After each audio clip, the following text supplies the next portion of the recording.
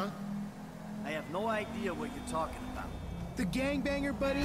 You're out at all hours? That look in your eye? We all know it, Pops. I'm not doing anything. I'm just trying to break out of this bubble I've been trapped in for so long. Yeah, I think that bubble is called your family, you douche. Listen, I'm sure we're borrowing and everything, but for fuck's sake, what kind of example are you setting? Oh, by the looks of you and your sister, an awful one. Very funny. You know I'm fat because you hate me. You're a bit overweight because you smoke too much pot and don't do any exercise. Knock it off with the self-pity. Oh, that's rich coming from you.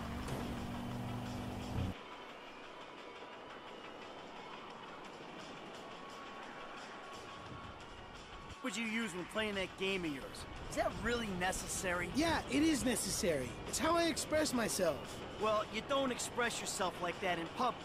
Well, you're so overly judgmental, Dad. It's post-prejudice. Yeah, well, someone's gonna hit you when you're post-prejudice to their face.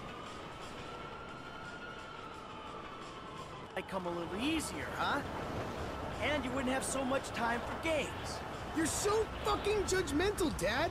These are my life choices. This is my body shape. Learn to love me. The elephant in the room here is that I'm supporting you. You're in my house, buying pot with my money. Kids don't become dependent by themselves. You enabled me. This is on you. Fine, so I'll stop enabling. Again, how's the job hunt? Why'd you even have kids? I don't know. I can think of better things to spend money on, I'll tell you that much. Hey, you! Really? Come on, motherfucker, shoot me back! How do you not see me? I'm huge.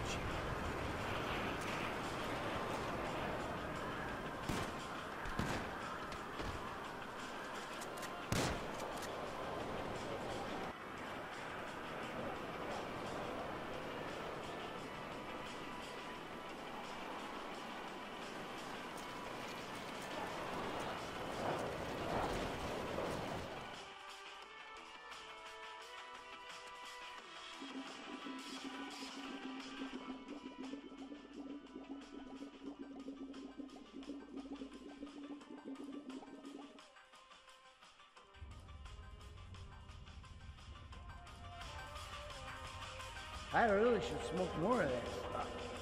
Makes me realize what a great guy I can be.